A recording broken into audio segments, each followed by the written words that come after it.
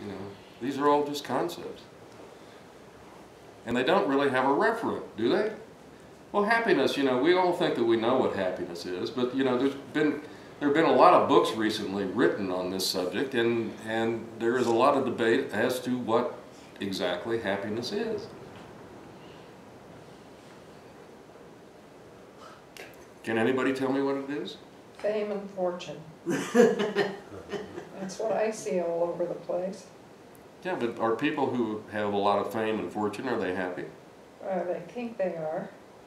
I think of Richard Cory when you say that. Who was that? That was a song by Simon and Garfunkel. Richard Cory was a rich guy, and they wanted to be like Richard Cory, the guy in the song. And he says, and in the end, he says that Richard Cory went home and put a bullet through his head. Well, just different forms of happiness. But anyway, the point was, is the guy singing the song thinks of Richard Cory as being happy and wonderful, and he's got all this money and power, and he's great. But in the end, he goes home and puts a bullet through his brain. Right.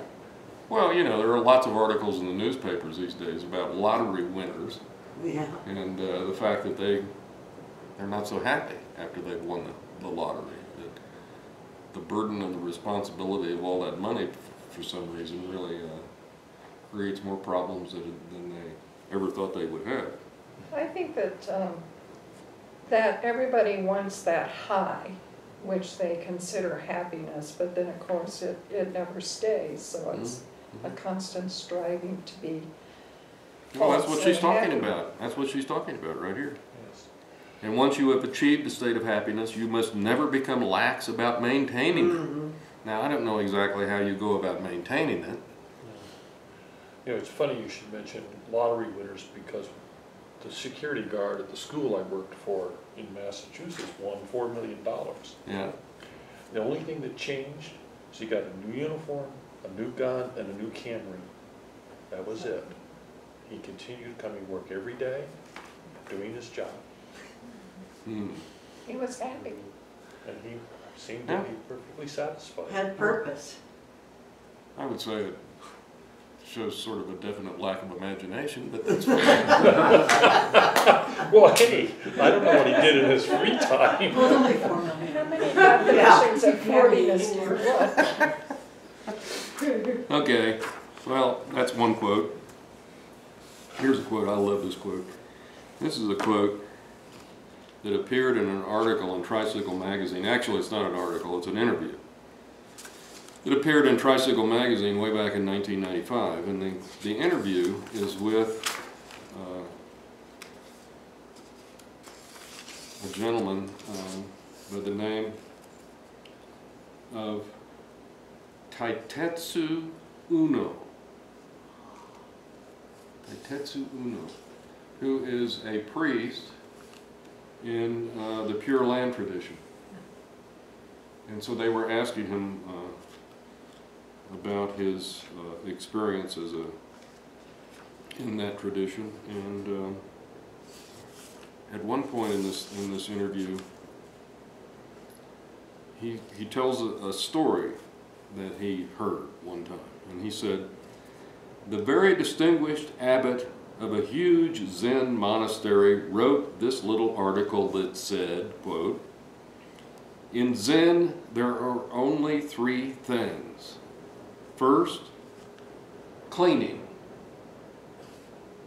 Second, chanting.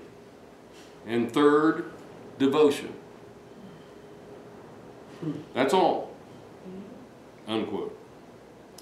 Many Americans go to Zen hoping to get enlightened, but they don't want to do the cleaning.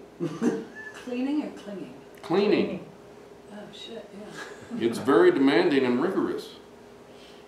Of course, I agree with that, but I would say many Americans go to Zen hoping to get enlightened, but they don't want to do the cleaning or the chanting or the devotion. They don't want to do any of it. Instant gratification. I think that's wonderful. You know, you know, we're not talking about, you know, dependent co-arising. and we're not talking about impermanence, and we're not talking about shunyata or emptiness. We're talking about cleaning Hopefully and we're not chanting talking about it, we're just doing it. and devotion.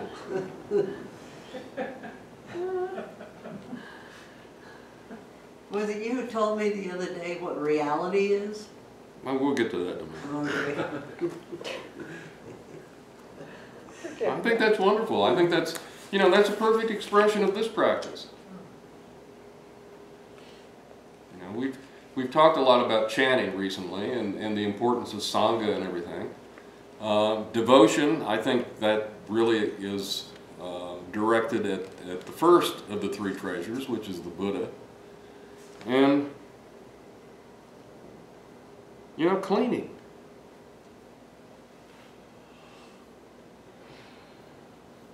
Chanting can have to do with the Dharma, and cleaning is very much a part of the Sangha. And I think it's wonderful. Okay. I have another quote that sort of goes along with that one. It's a very famous quote, and I'm sure you've probably heard it at one time or another in your life.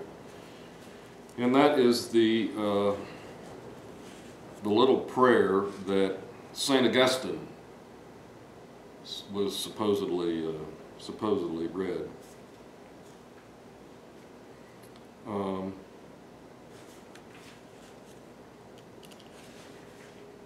Well, anyway, what he said was,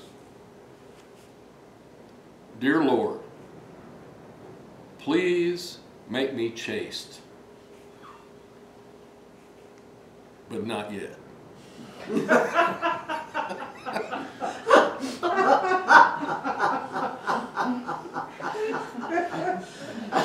I really like that quote. You could forever strive for happiness in that. I mean, that's been sort of the story of my life. I don't know about you guys, but it's been the story of my life, you know. Yeah, I want to get there. I want all that good stuff. I want to become enlightened. I want to become a compassionate bodhisattva and all that good stuff, but not yet. Right? Of course, I'm sort of running out of time here. Not funny. But not yet. Not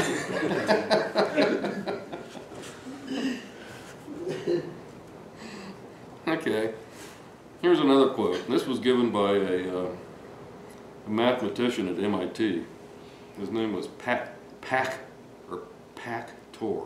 David Pactor.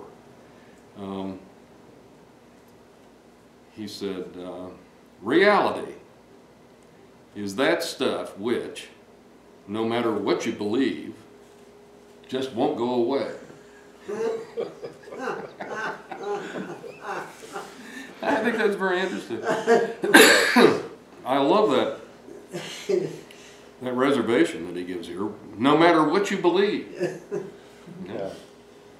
And he's pointing directly at the fact that the belief has a lot to do with what we consider reality to be. You know.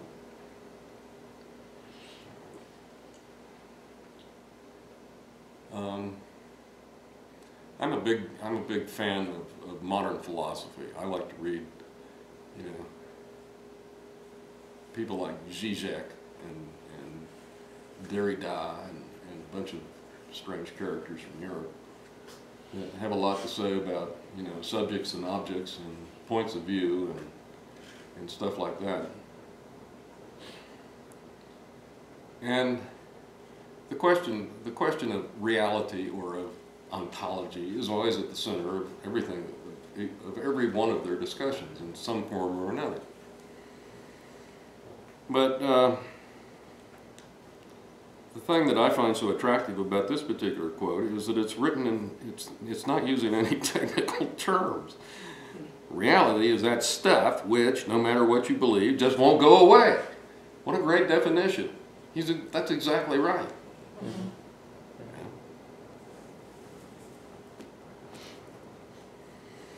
Well, let's see. That's all I've got. That's all I've got.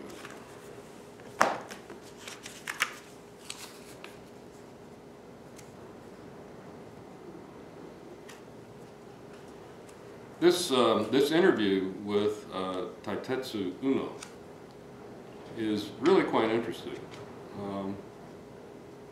He talks a lot about surrender in this interview, because apparently surrender is an important part of that tradition that he practices. You know, I don't know if any of you know what the Pure Land tradition is. Do you know? Does anybody know what the Pure Land tradition is about? It's the Christian form of Buddhism. No. Sure, no. Seems close. No, there have been a lot of people here in this country who practice within this tradition, and instead of doing a lot of meditating, they do a lot of chanting, and they sort of take what we have been talking about recently to a much more serious level. And as part of their teaching has a lot to do with surrender.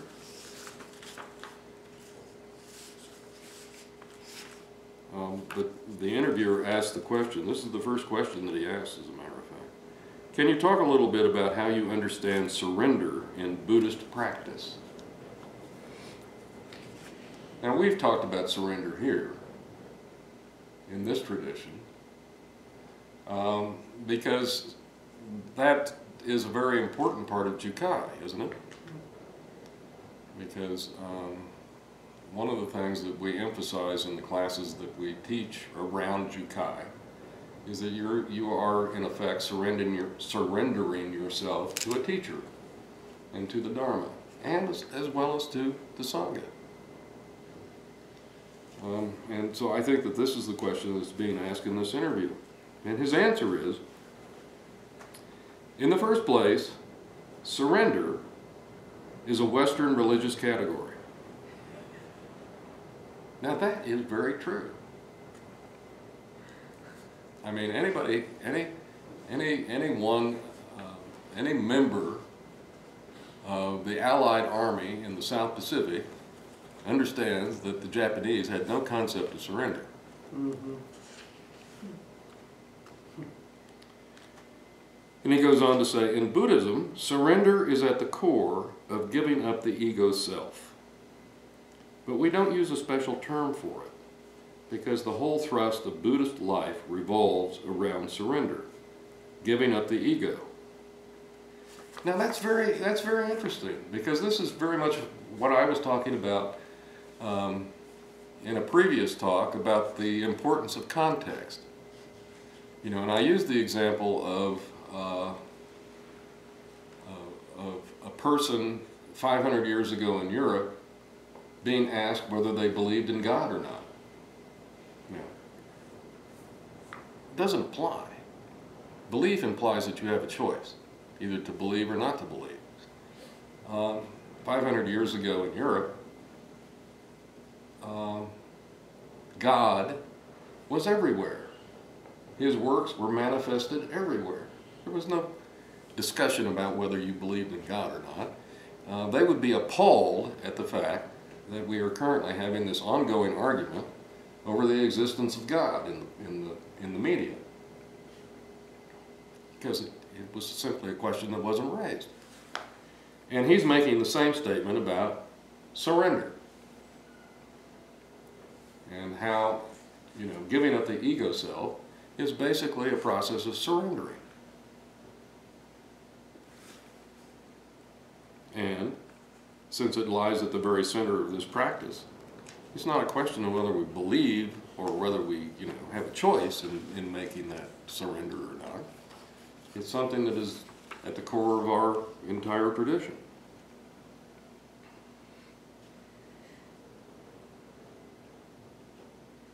So the interviewer goes on to ask, but how can we learn to surrender the ego self voluntarily?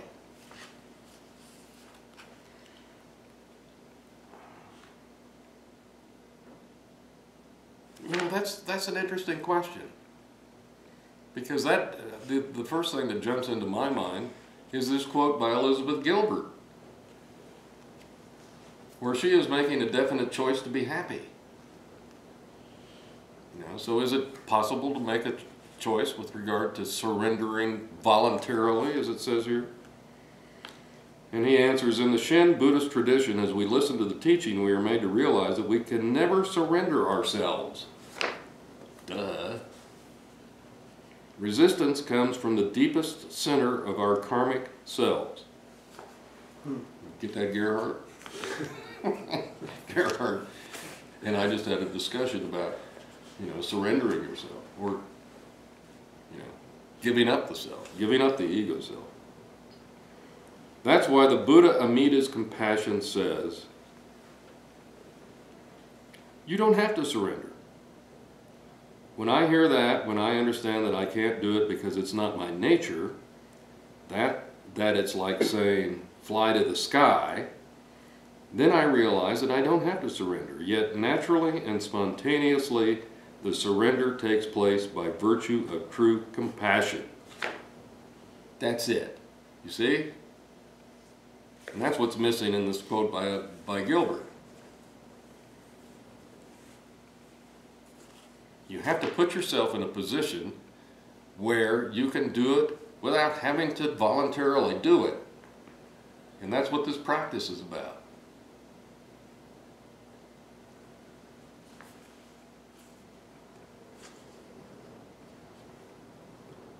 You mean how it could become part of you? Yes.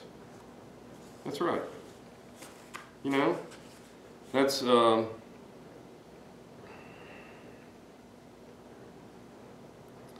it's like when I was learning to meditate.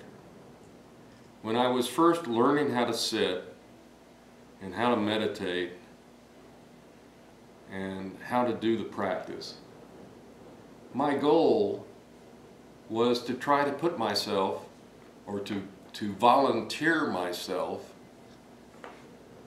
to give up or try to at least control my thinking, or to get beyond my thinking.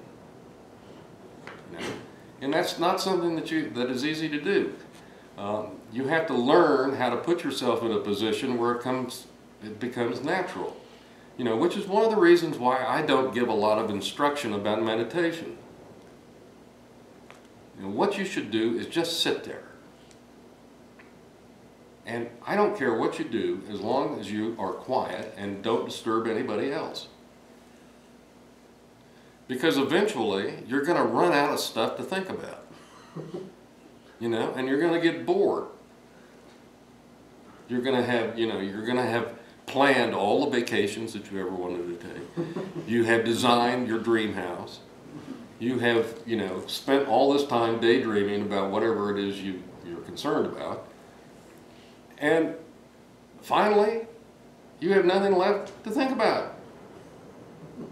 And mindfulness sort of comes naturally, you know. And you begin, and one of the most basic and important realizations that you first have in this practice is the fact that your thoughts are entirely transitory,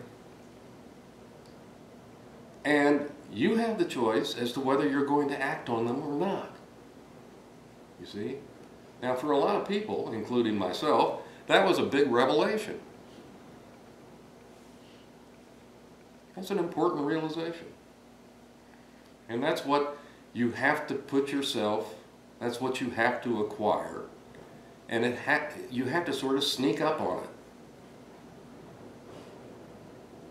And the way you do that is to put yourself in a cross-legged position on a zafu, on a zabuton, and sit there for long periods of time.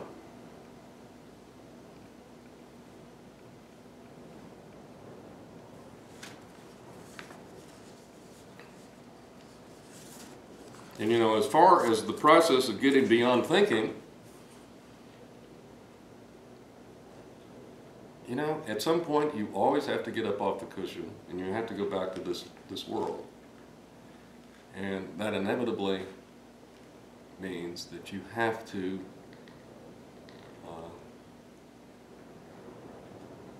give up the beyond thinking. But if you have sat long enough and have enough experience in the practice, the beyond thinking goes with you naturally.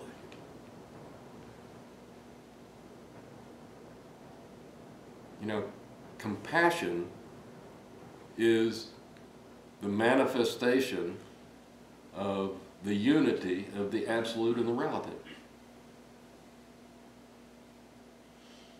And when you sit on your cushion, you become the unity of the absolute and the relative. You become the awake mind. And that is a compassionate mind. And it also is a mind that allows itself to raise, or it allows wisdom to bloom.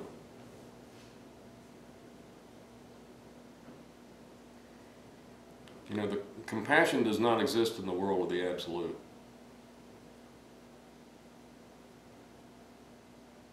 Compassion exists in the world of thinking, in the world of the relative.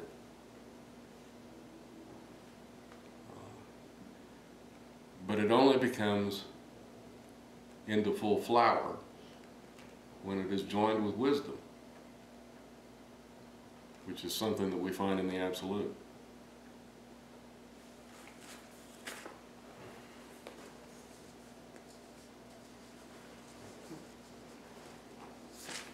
The whole of this practice, you know, can be summarized by saying that it is a process of learning how not to follow your thoughts.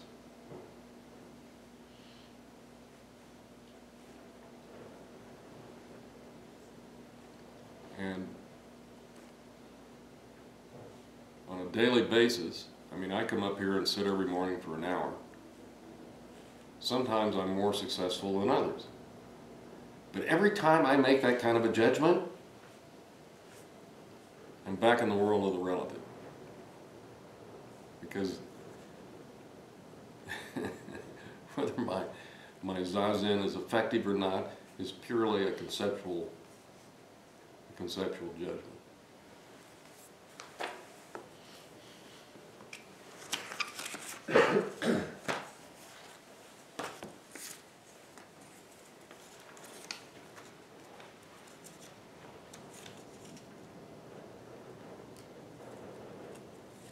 Here's a poem. Here's a poem by EQ. No beginning, no end, this one mind of ours. The original mind cannot become Buddha nature. Original Buddhahood is Buddha's mischievous talk. The original mind of sentient beings is nothing but delusion. And here's a story that came out of a collection of Joshu's sayings. A monk asked Joshu, "What is the great perfection of wisdom?" Joshu replied, "The great perfection of wisdom." Another monk asked him, "What is meditation?" Joshu replied, "Non-meditation." The monk asked again, "How can meditation be non-meditation?" Joshu said, "It's alive." Another monk asked, "What is one word?" Joshu said, "Two words."